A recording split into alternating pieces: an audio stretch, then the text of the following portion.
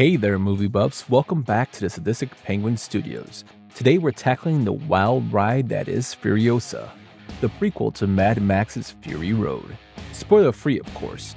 So buckle up and let's hit the wastelands. Alright, let's start with plot. We follow a younger Furiosa, played by Anna Taylor-Joy.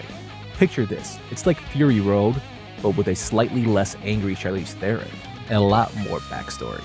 She's navigating the wasteland, kicking ass and taking names. But don't worry, she still has that killer stare that could probably melt the ice caps. The action in this movie is bananas. George Miller really knows how to throw a car chase party, and everyone's invited. Except maybe Logic.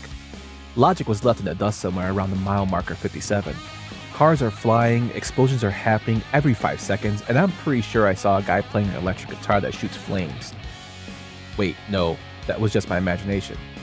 Or was it? Anna Taylor-Joy absolutely crushes it as Furiosa. She's like if Hermione Granger decided to quit magic and start lifting weights.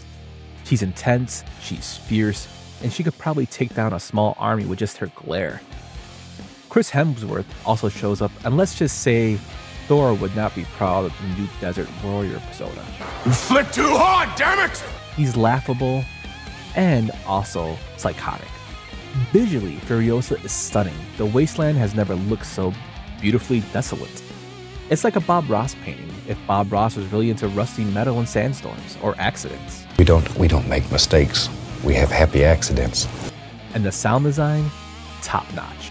My ears are still ringing from all the explosions, but in a good way. Overall, Furiosa is a fantastic addition to the Mad Max saga. It's a chaotic adrenaline-fueled joyride that leaves you wanting more. And if you love Fury Road, you'll feel right at home here. Just remember to bring some earplugs and maybe a seatbelt. The film, in my opinion, is probably the second best Mad Max film, right behind Fury Road, but it's a close neck-and-neck race. This film is struggling a little bit at the box office, and hopefully it gets a little surge, as Miller does have a new script for the Fury Road sequel involving Mad Max.